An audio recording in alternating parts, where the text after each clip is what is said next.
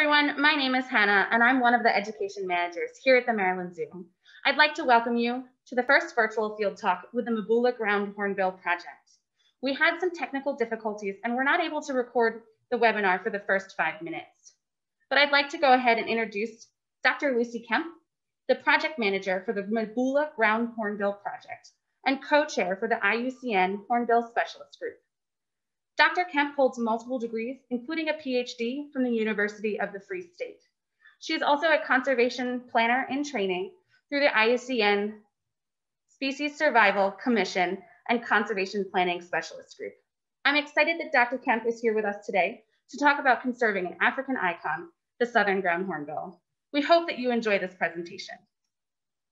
And so they're a really integral part of the landscape in sub-Saharan Africa. Next slide.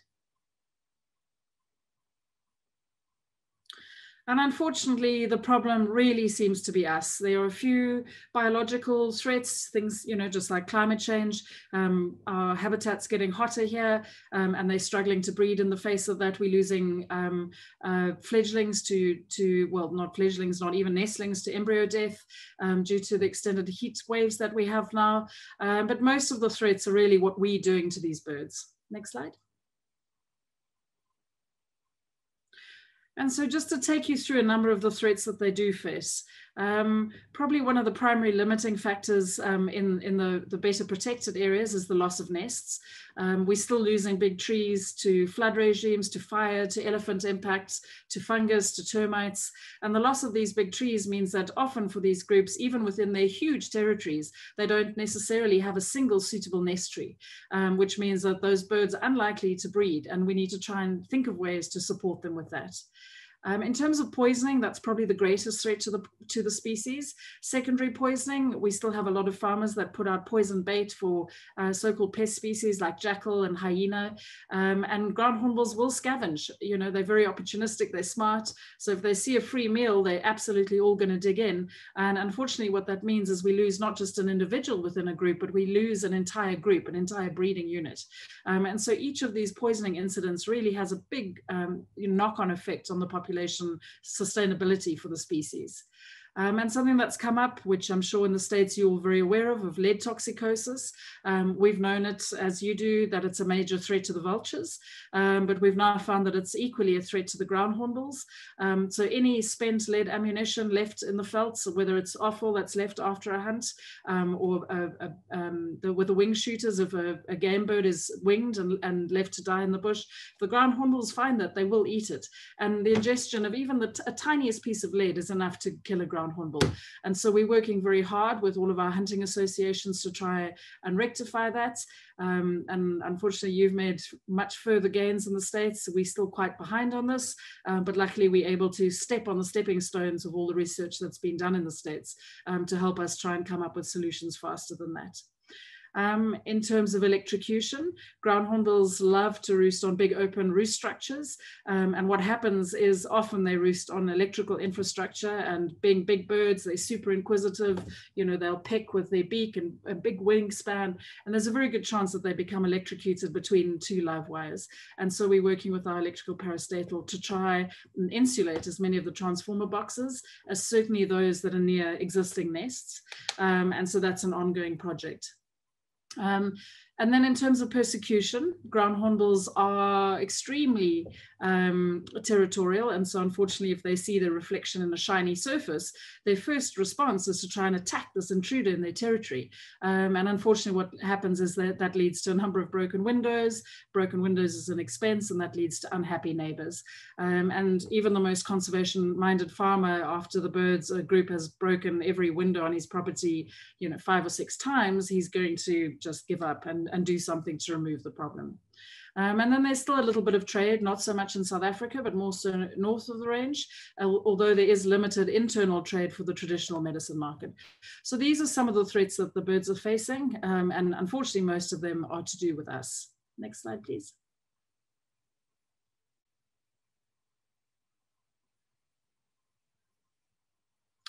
And it's not just that they've got us to contend with, they're not really designed for this fast-paced world of ours.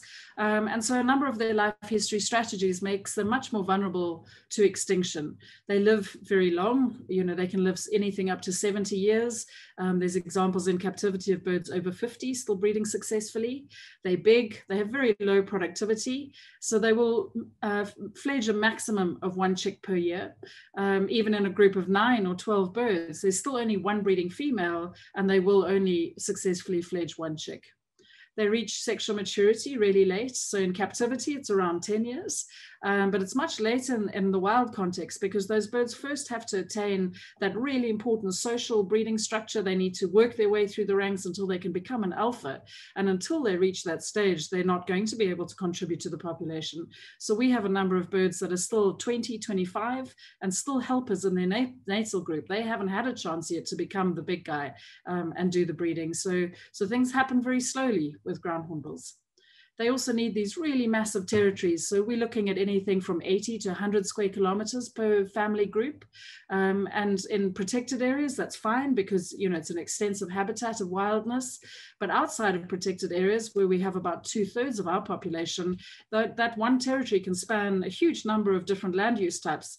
Could be a sugarcane farmer, timber farmer, cattle farming, game farming, you know, rural villages. And so it means that we need to work with a lot of people to try and make sure that each family group is secure, and that at least certainly the land around their breeding site is safe, and that the people there know, love them, and want to protect them. They have high parental investment. So the youngsters have this really intensive and extensive learning phase. They're not really, certainly the males are not really ready to be off on their own until they're about 5 years. They need to learn from the wild experienced groups, members of their group. And so that they really need this long learning period until they're ready to go off into the big wide world themselves. In a wild context, if we can get them past 5 years, there's a very good chance they live till 70, as long as we can mitigate for as many of those people threats as we can. And as I mentioned, they're cooperative breeders. So there's the alpha pair, the male and female, and just the one female in the group. And generally, all of the other birds in that group are male helpers, mostly offspring of the alpha male. And they're there to help protect the territory, bring food for the female, help hunting, and then obviously when the chick hatches, to help feed the chick as well. And so any of those groups, you know, whether it's just a pair struggling to get going or a huge group of 12, it's just a single breeding female. And so that's what's holding them back in the face of all of these anthropogenic threats. Next slide, please. So it's a lot to do, and we attack at angles as possible. So we have these 6 main pillars that we use to try and tackle it. So we monitor the population to try and make sure that we understand what it is we have, and know where the problem areas and where to focus our resources and our teams and our efforts. The research, certainly, that's ongoing. There's so much that we need to understand to make sure that the conservation actions that we're taking are really going to make a difference for the population. Then in terms of restoration, there's a lot that we've started doing and more we can do, providing artificial nests for groups that have lost their nests, and reintroducing groups back into areas where they've become locally extinct. And for that, we use wild hatch chicks. The second chick inevitably dies naturally in the wild. They will only ever rear the one. And so we use that redundant chick as the source for our reintroduction stock. And this means so that we can do reintroductions without having any impact on the remaining wild population. So it's like a free source. As long as we rear them carefully, we're able to then use those to build up populations in areas where they've already become locally extinct. As always, as a project, we're trying to improve. We're continually looking at how we operate, how we made our decisions, do they need to change in the face of new information, and continually growing the skills within our team. Mitigation, obviously each one of those threats we need to try and tackle head on. Some we can do as a project on our own. For others, we need to partner up with other institutions, with government, and that kind of thing takes more sort of a policy level change. But we're getting there. Certainly things with like the lead and the poisoning, we're slowly starting to shift the landscape for that. And then probably the most important and a thread that runs through all of these is education and awareness. Many South Africans go to Kruger National Park, and on any given day they may see 5 or 6 groups if they go for a long game drive, but that's not a real snapshot really of the population. And so we're working really hard to make everyone understand that outside of our big protected areas, the birds really are in trouble. That's where we need to focus our efforts, and we need to work with each and every person that's sharing the land with these birds. Next slide, please. So this is a map of our population in South Africa. The gray blocks is what we had. And the green blocks is what we've got left. And if you look on the top right of the screen, that's our Kruger National Park. And you can almost see the outline of the park in ground hornbill sightings. And that again makes it very clear to us that the problem is us. And elsewhere, you know, through KwaZulu-Natal and into the Eastern Cape and the South, that population is really fragmented, and those birds are persisting in a real mixed mosaic of habitats and land uses. And so what we've done is instilled a new monitoring plan. It's going to be a 4-year plan. And we relied really heavily on South Africans who live in each one of those little blocks to report their birds when they see them, keep an eye out for them, help us find nests. And so over the 4-year period, we're going to be working on those little pentads, the little green squares, remain green if we keep getting sightings of the birds. They go orange if we haven't had a sighting for a year or two. And if they're not sighted again within a 4-year period, then that block goes red. And that will then highlight for us the areas where we need to focus to try and understand what's happening. Has there been a disease outbreak?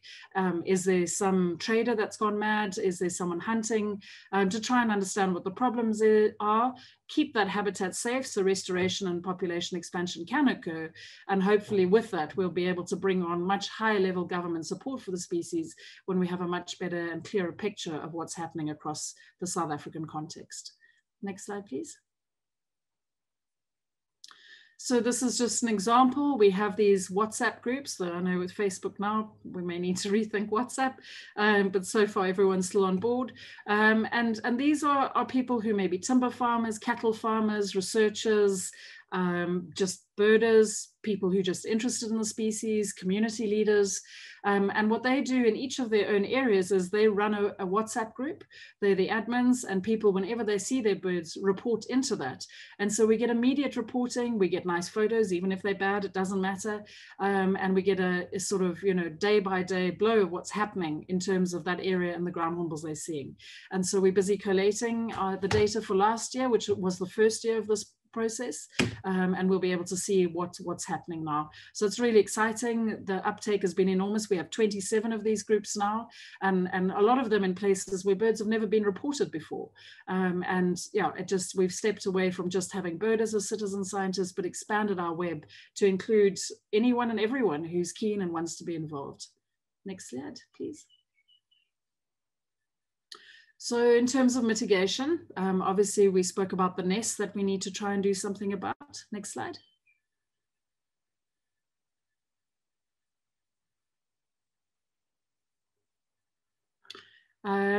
So that's providing artificial nests. Then in terms of the window breaking, if you look on the bottom left of the screen, that's an example. Ground hornbills will get up onto a windowsill. Thankfully, they only target the windows that they can reach. But it does lead to a huge number of broken windows. Some of these schools that we work with, in a given day, ground hornbills can break up to 500 glass panes. And the second image on the bottom left is where they can also injure themselves. You know, they're trying to squeeze through the sharp shards of glass. And so it's a double risk. They're making enemies of the people that they share the land with, but there's also a big risk that they injure themselves. So these kids are pointing out the contravision, which is a perforated vinyl that we put on the windows. And the really cool thing with that is the light is able to get into the classrooms, because many of these schools have no electricity. And so the light can still shine in, but it cuts the reflection, and that stops the problem. So that seems to be working and working well for rural schools, for rural hunting camps. What we haven't come up with yet is a solution for the sort of high-end lodges where you can lie in bed and enjoy the bushveld through your ceiling to floor glass window, but it needs to be attractive. So we're still trying to come up with a solution for those properties. Next slide, please. And the education program ongoing, this is our mascot, Temba. Temba is a Zulu word meaning hope. And Temba goes with us wherever we go.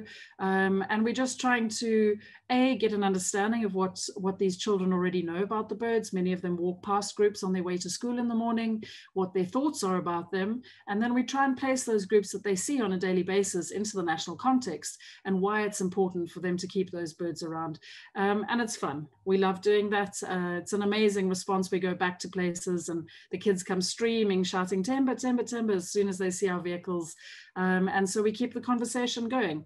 And we always try and do some sort of craft or activity with the kids. So not only are they learning in the classroom context, but they're taking something home so that that conversation can carry on at home with their parents and extended family. Next slide.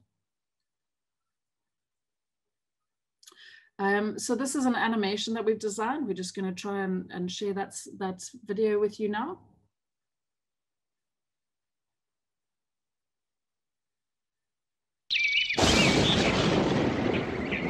In a small village, there lived a clever girl called Knowledge. One night, as her grandfather said goodnight, she asked him why the rains had not come. The grandfather said that many years ago, there were these giant birds called the ground hornbill, also known as thunder or rain birds, that had a magnificent call that would often be followed by good rain. But he hadn't seen one in many years. Maybe that was why there was no rain. The young girl fell into a deep sleep and was startled by a loud sound. It was the ground hornbill. The giant bird greeted her by name and asked if she could help him. He would return to the village and call for the rains. As the two of them walked, the giant thunderbird said that most of the trees that they had nested in had been cut down, forcing them to leave. He said that they only needed one tree per family, and the little girl said she would ask her villagers to protect those specific trees. Thank you, said the bird. The few that had stayed only had strange-looking trees to roost on. The giant bird pointed to an electricity post. But these trees had often hurt or electrocuted them, forcing their families to leave too. As they continued, Knowledge jumped with fright as she saw a large puff adder on the track. But the giant bird marched past her and with one stab of its head killed it and ate it. She was so grateful that snakes terrified her and her family. The giant bird then pointed at a dead rat lying in the field and was about to eat it when the little girl said no. It was probably poisoned and it would kill him if he ate it, she said. Some farmers still use poison to keep the predators or rats away from their livestock or food. The little girl said she would discuss alternatives with the village, like good kraals, herd dogs, or cats to keep away the predators and rats. Thank you, said the bird as he hopped excitedly along. The bird then walked past a window and immediately began to attack it. The little girl quickly covered the window with a blanket, and he instantly stopped. Why did you do that? She asked.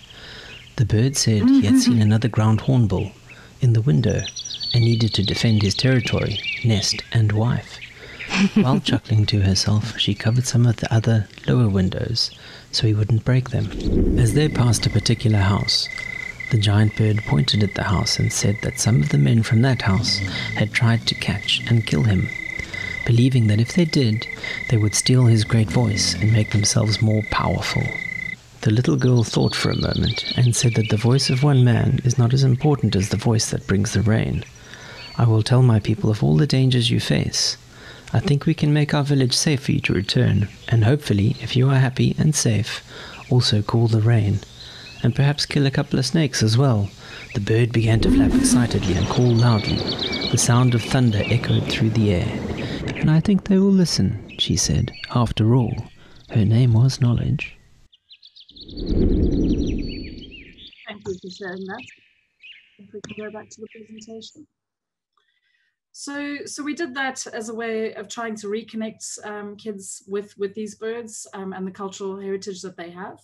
And we're hoping that once we get the translations done into all the languages that we need them to be, these kids will be able to share this virally, share it with their parents, and obviously we'd love it if it went viral. So we've also done a follow-up on that. So we have these comic books called Vusa, the Ground Hornbill Guardian, and it tells a similar story with a boy this time walking his dog, and they go through the landscape, they explore the threats and what can be done to change and improve things for the ground hornbill, again, the bird that brings the rain. So yeah, ideally we would love to get one of these into the hands of every child that shares the land with ground hornbills. Next slide. So the reintroductions then is taking those tiny little pink things that we rescue from the wild nests and trying to turn them into viable breeding groups out in the wild, able to hold their own, breed successfully. And so it's been a really slow, long process to learn how to do it. They're really complex birds to work with, but we finally worked out a system. Certainly the hand rearing is where it needs to be. We have about a 90% success rate if we can harvest those chicks within the first 3 days of hatching. And we're now starting to be able to build the population through this.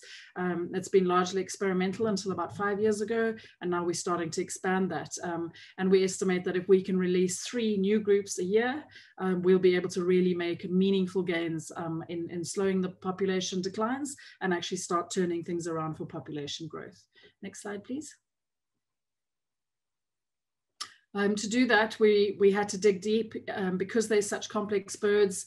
Just rearing in a normal sort of zoo facility wasn't working, and we needed to try and figure out a way to rear these birds in an environment where they were having no or very little interaction with humans, and were really able to just have everything going for them to make sure that they were reared wild with all the right developmental skills, fledging into existing wild groups, captive groups, and from there they go out into the wild. If you can just share this video, this is just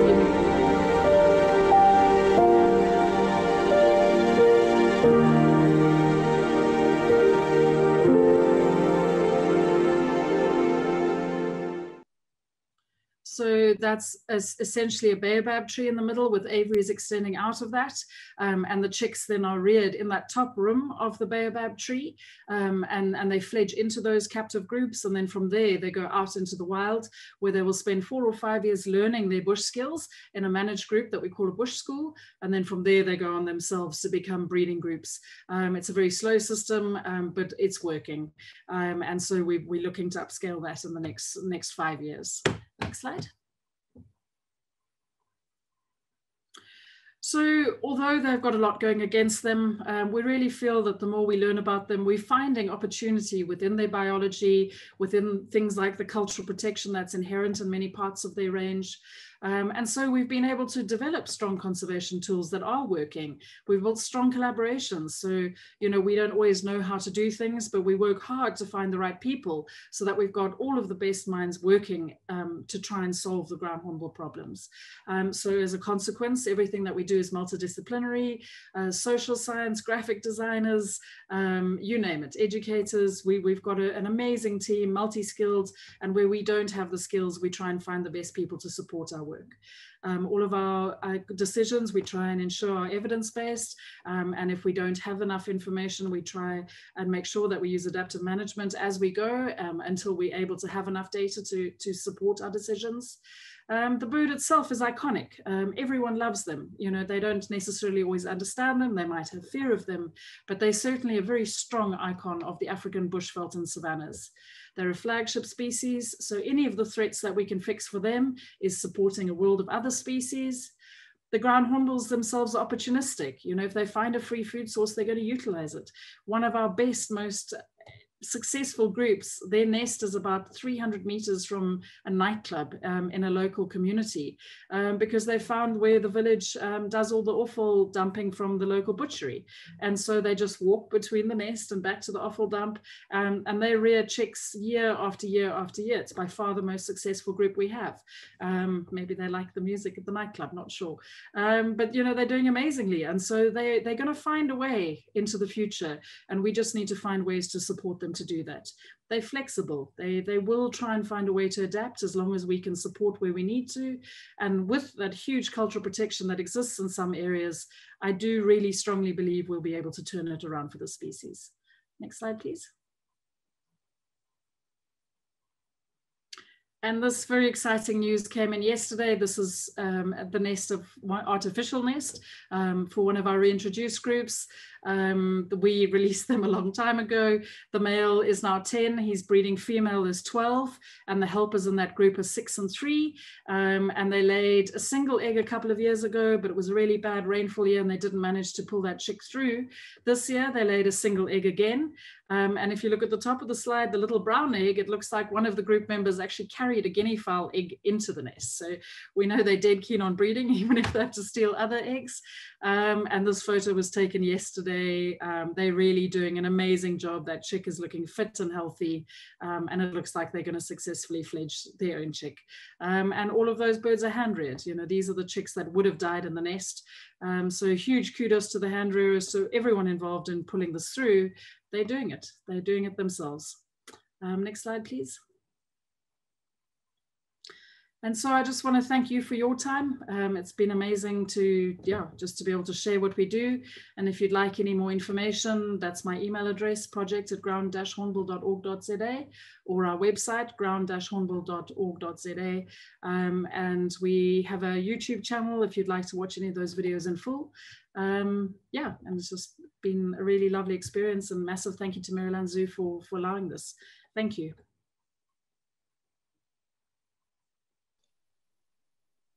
That was wonderful. Thank you. I loved those animations. It's a wonderful story. Let's see, there we go.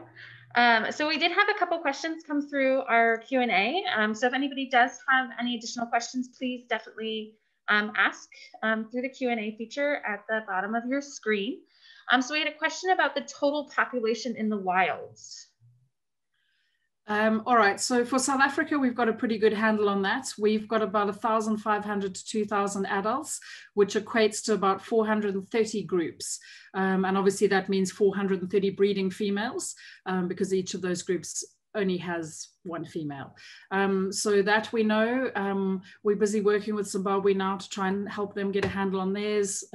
We're running a workshop in Namibia later this year, COVID depending. So we don't really have a clear idea of the full population, but for South Africa, we've got a good handle. We know that in Swaziland, they're essentially extinct already. There's one group of 3 birds left, that's it. And so we're going to look to try and create gene flow naturally through reintroductions to try and support that population to try and bring them back. I hope that answers that.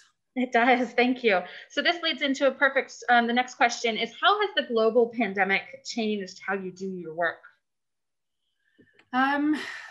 In a way, at the start of it was actually quite good for us because it forced us to sit down and analyze data.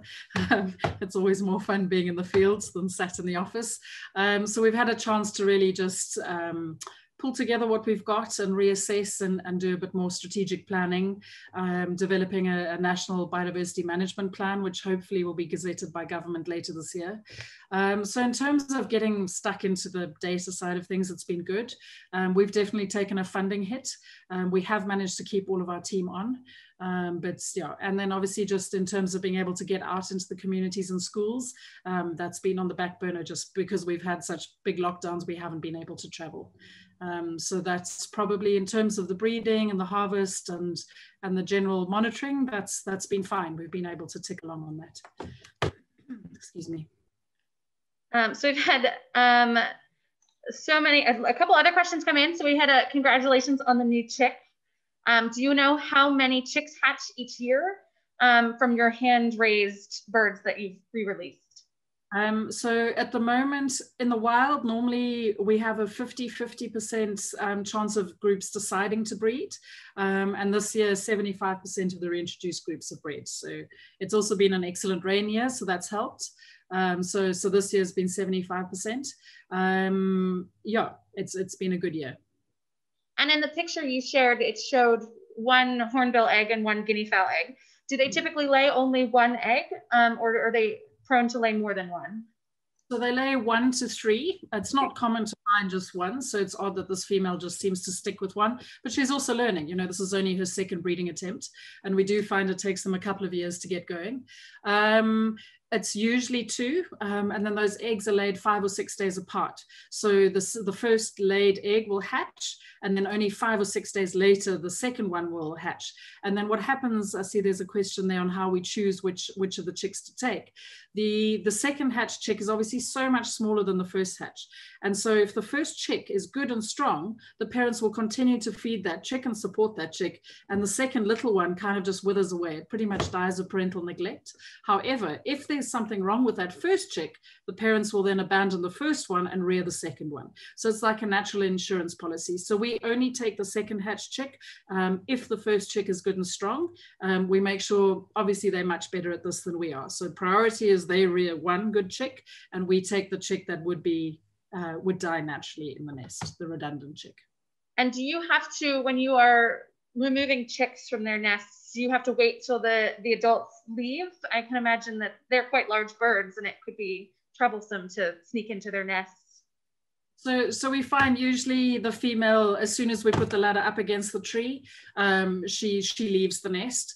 Occasionally we have females that we call sitters, where they just look at you and you're like, now what? And sometimes if she's sitting tight, we leave it and we don't bother her. You know, we can use another nest if necessary. But it's really we only sort of see aggressive behavior from captive reared birds. The wild birds just get out the way or look at you menacingly, but we haven't been nailed yet, no. And there's no worry of disturbing a nest site that if you're only taking one egg or one chick, that the parents won't return back to that nest site. No, the risk of nest abandonment is early on. So usually either when they're getting the nest ready or after she's laid the first egg. So we have very strict protocols in place. We only ever assess nests twice. We candle the eggs on the first visit, and from that we're able to establish when hatch date is. And then we come back when we expect the second chick to hatch and assess the situation then. So they get 2 visits a year, and that's it. And then we'll come back much later just to see how the wild chick is doing. But that's usually 2 or 3 months later after that. Once she's decided to sit and stick, and we're quick. We have sort of a maximum 10 minutes at the nest time. Very interesting. So we had a question about the extra females. So you said that they are often groups of male helpers in a group. What about the females that are not paired up? Do they pair up in their own group? Do they just kind of hang out on their own? All right, so the females generally get kicked out of the group when they're less than a year old. On average, it's about 11 months, and they have to go it alone in the wilds. You know, they're out there with cheetah and leopards and caracal and big eagles. They don't really know how to fend for themselves, but they make it. Some, I mean, obviously there's higher mortality within the females, whereas the males stick with the group, so they can they can disperse anything from 5 years to 25 years, which also makes it very hard to do population modeling for the species. But yeah, so the females kind of go it alone. Sometimes they might band up with other females for company. We see them sometimes in the company of other species, baboons, impala. They don't like being alone. Ground hornbills really hate being alone. And so, yeah, the females then are essentially waiting until they reach sexual maturity, until one of the alpha females in a group is lost for whatever reason, and they're able to replace her. So that's generally what happens.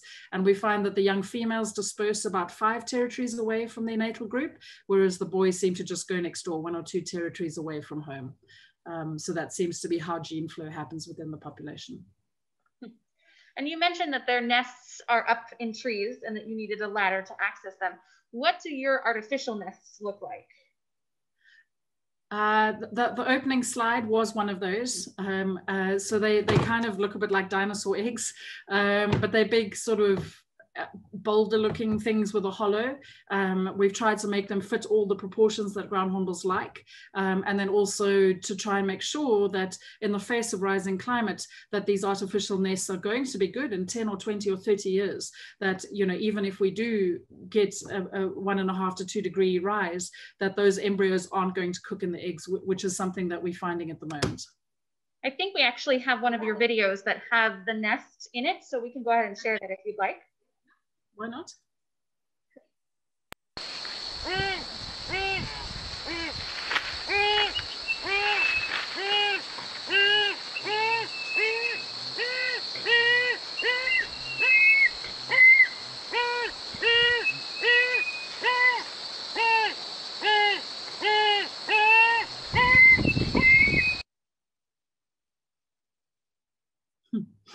the begging of that youngster is enough to drive you mad. But that is typical begging youngster, and you can see the male in that video bringing nest lining to the nest. Yeah, and that's what those nests look like. So this year we're running a trial. We've got 10 of those up in the wild now, excluding the reintroduced groups. And we're monitoring temperature and humidity just to make sure that they're going to hold. And if not, before we build this year, we'll adjust the thickness of the walls to make sure that they insulate that female and the eggs from the heat better. This was something that I was wondering as you were talking about your work within the community. Did it take any extra efforts or interaction on social media to grow your citizen science bird monitoring through the WhatsApp app? Kind of what methods did you use to get that started? We got it started more from being on the ground. You meet a farmer at a supermarket who sees your vehicle with the decals and wants to chat about the birds on his farm. So it's kind of been organic. We've definitely used citizen science. Certainly within Kruger National Park, we've got posters up all over the park. And I think we've seen my colleague Jared will be able to tell me exactly, but I think we've seen something like a 10-fold increase in WhatsApp sightings from the park, which is fantastic. But obviously it's the sightings outside of the protected areas which are sort of more valuable to us. Those are the ones we would really need to know where they are so we can interact with the landowners, try and we run a custodianship program. So we sit in with farmers, with landowners, with community leaders, and try and work through any potential threats. And if they're happy to mitigate the threats, and then we sign a pledge and they get signage. And so we're growing this custodianship network, trying to protect certainly the nest site, and then with time and resources, we're able to expand that. Wonderful. Back to the horn, back to their nests. One of our colleagues here at the zoo is wondering, and he's very familiar with work with penguins in South Africa, but wanting to know if northerners would use something similar as your nest prototype. I think so. Again, we don't know a lot about the northerns. So I've got a PhD student in Ghana who's starting up this year, and we're going to just try and do the basic biology of the species, see how they compare to the southerns. If things are similar, that's great, because hopefully we've developed a bunch of tools that we can just kind of flop over to the northerns. But I imagine they would. It's a nice solid hollow. Keeps them cool. A question about why are they called ground hornbills, and kind of leads into what is their diet? All right, so they're called ground hornbills because they spend most of their time on the ground. They walk as a group through the short grass. They don't like long grass, and hunting. So they kind of hunt spread out across the landscape. It's sort of like a gang moving across the landscape, and they will eat whatever they can catch. So it's mostly vertebrates, grasshoppers and beetles and things. But if they come across a snake, they'll take it, even really highly venomous snakes, which is one of the reasons that they're quite respected and awed is, most people living in rural places don't like snakes. Myself included, now that my partner's in hospital for a snake bite.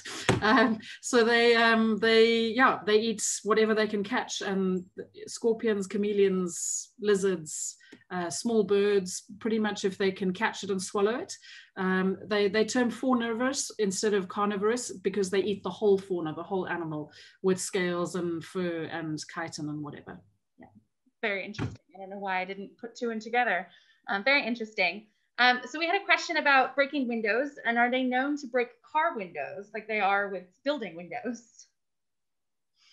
Unfortunately, yes. With our resident group at Mabula, we have to keep all of our vehicles in shade cloth garages. And with our team, there's a rule: if you leave the vehicle out and the window's broken, it's your expense.